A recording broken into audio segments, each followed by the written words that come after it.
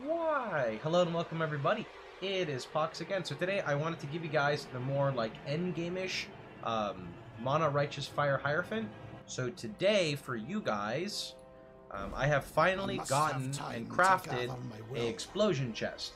If you guys don't know how to craft the explosion chest, you need an item level 85 Crusader piece.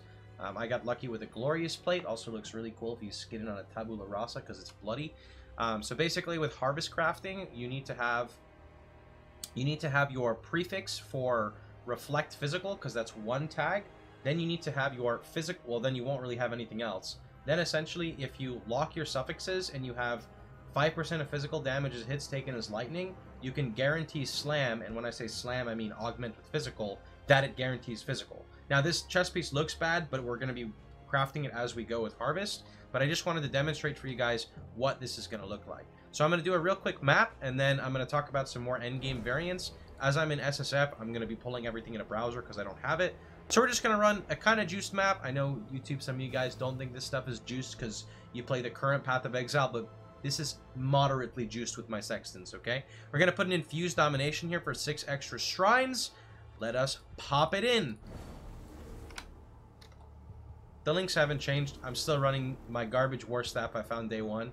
I've got Inspiration, Ally Focus, Righteous Fire, Efficacy, Conk Effect, Burn Damage. And here we go.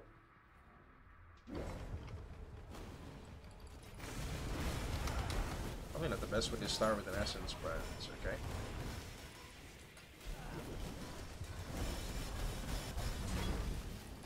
Alright. Ooh, Brandis Sword. Kadiro, I need you! Please give me Cloak of Defiance! Nope. No Kadiro. Oh! Kadiro's over there, nice!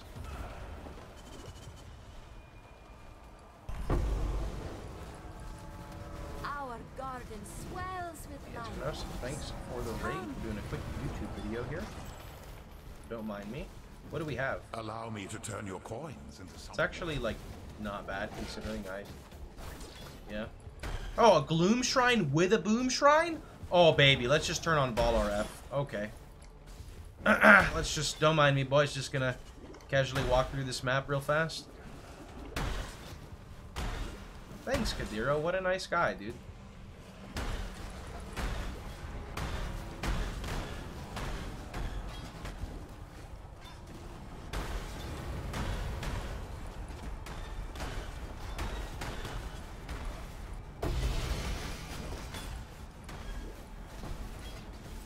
Pop, pop, pop. Do I think size matters? When it comes to Righteous Fire, yes.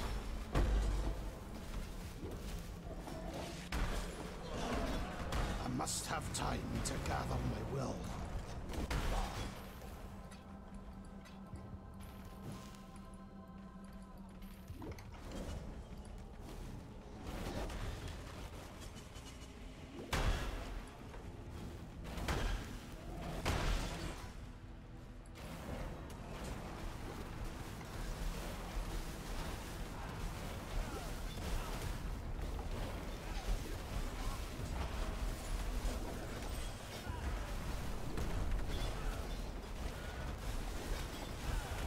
Our single target, we are still working on. Naturally, I haven't really gotten much gear towards single target yet, as I put in most of my resources to trying to get this boom chest, so that I can farm faster, so that I can work on my single target. So single target is still pretty much the exact same as when you guys saw it previously, which is mediocre right now. We are going to be working on some more, obviously. So the other thing I want to talk about is we're a bit more defensive now, because we now also have a Taste of Hate, which scales off Flask Effect. And Taste of Hate is pretty cool because it also scales the physical explosion boom, which means that whenever a target dies, they take 3% of their life as physical. Well, they distribute 3% of their maximum life as physical damage to other enemies, which then gets buffed by Taste of Hate, which actually means it applies elemental equilibrium. So that's what's pretty nice.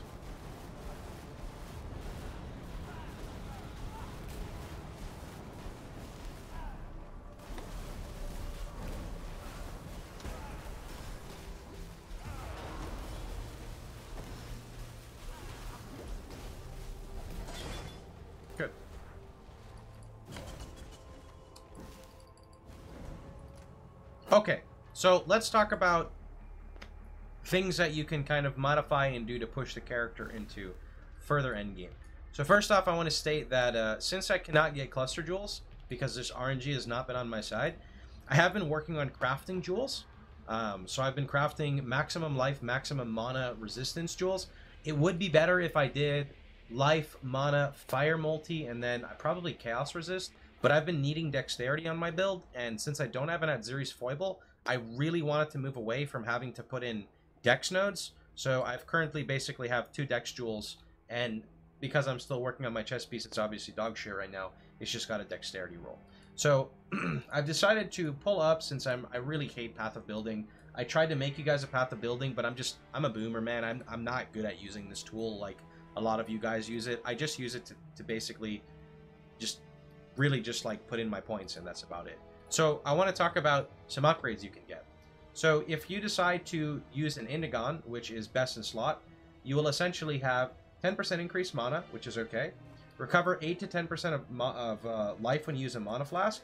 This is not super beneficial, but it's still nice because it gives you a little bit of health. This non-instant mana recovery from flasks is also recovered as life.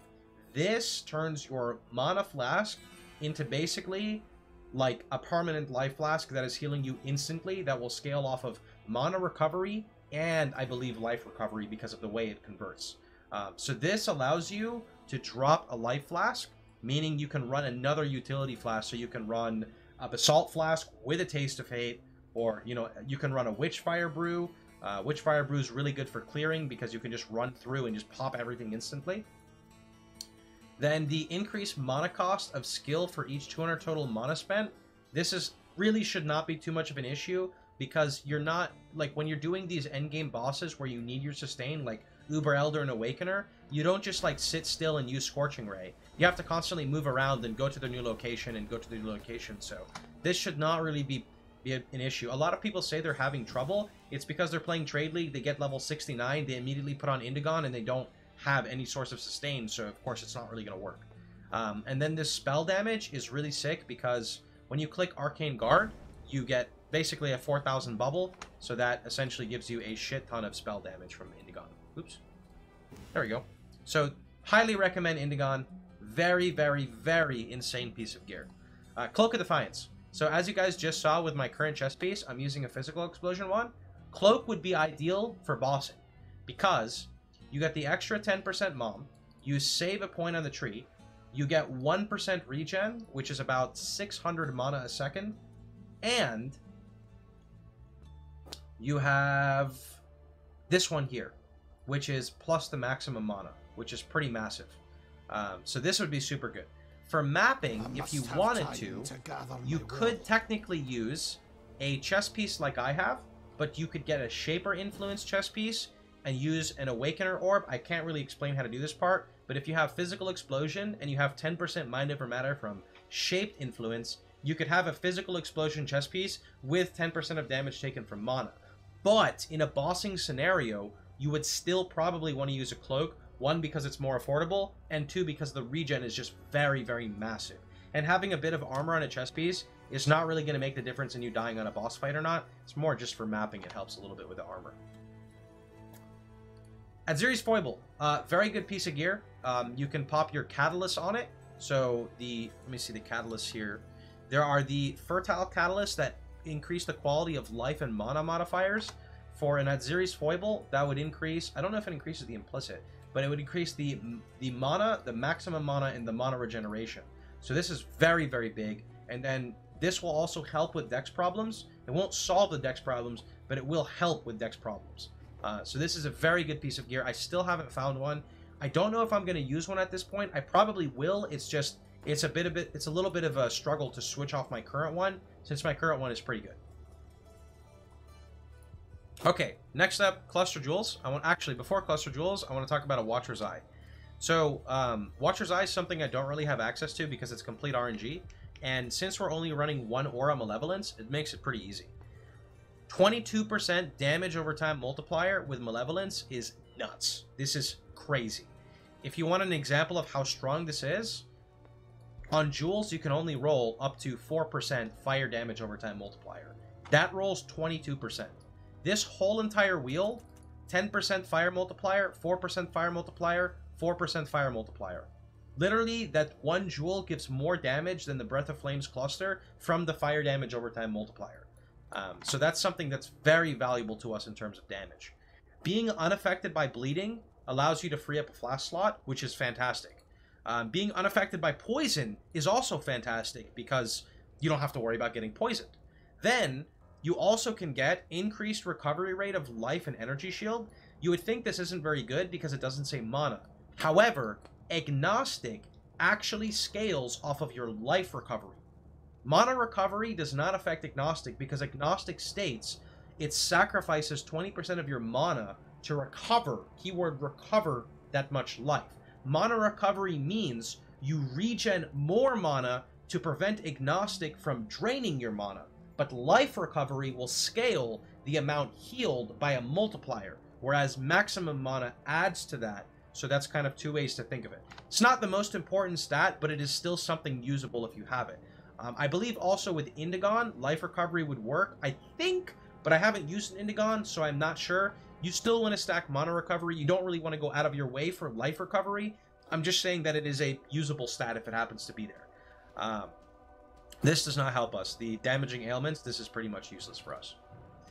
So next up, I want to talk about cluster jewels. So the position for your cluster jewels would be located here, and the main majority of the cluster jewels is you're basically going to be removing 2-point jewels, probably a 3-point jewel if you have it here, 3-point jewel here. I just dropped my Profane Chemistry, although Profane Chemistry is still really good for me because of the flask effect. I dropped it only because at this moment in time, I actually would have too much life, and I want it to be around 4.3 to 4.5, and I was up like 4.7. So, and since I can't get mana on this chest piece, I needed to kind of respec my stuff. So the best thing to drop for cluster jewels are like I said, are going to be jewels, and they're probably going to be, if you can find a way to drop Unwavering Stance with Trade League gear, you could potentially save 1, 2, 3, 4, 5, 6, 7. This is pretty massive. I don't know, I haven't really thought of a way to do it, but you're also going to drop like the 10% mana nodes. And then this cluster here is not super important. It's still good. Now, and then of course here I would drop like mana and life and this. Now, for this here, for the cluster jewels, I've went ahead and shown essentially 2 different cluster jewels I'd recommend. I didn't take a look at large because large would just be so game-changing to this build. I feel like it wouldn't really be the same. So we're going to be focusing on medium, and we're going to be focusing on small. So in medium, we're going to be looking at fire damage over time multiplier, as that's our multiplier, and this is our strongest source of damage. And if you're going into cluster jewels, you want it to give you something you can't normally get, and since fire multi is a bit far away from us, this is where we would get it.